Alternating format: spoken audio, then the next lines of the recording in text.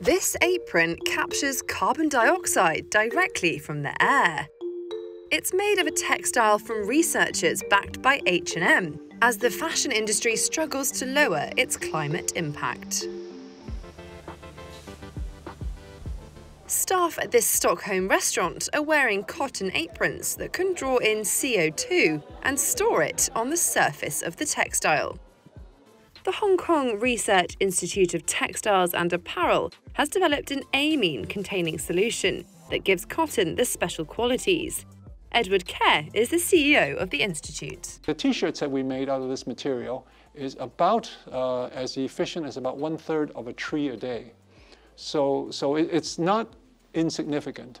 The industrial application of this could be for us to think about these types of materials capturing carbon dioxide at very rich sources, chimneys, power plants, and places like that.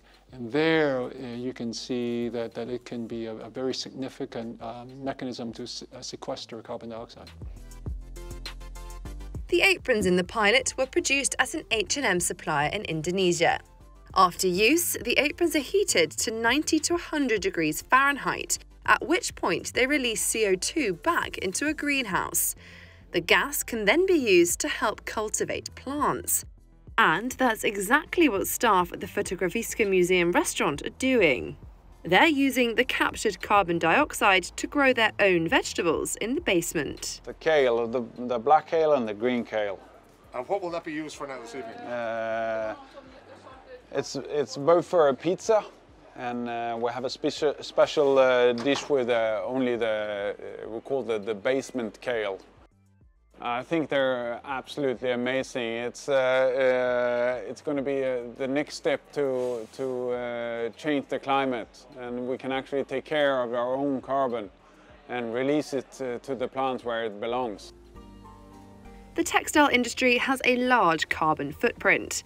That's an added pressure for fashion giants as shoppers become more aware of the environmental impact of clothes. H&M Foundation said the innovation could potentially be a game changer in reducing global greenhouse gas emissions. But the development of CO2-absorbing textiles is still at the early stages, and their eventual effect on the environmental impact of the textile industry remains to be seen.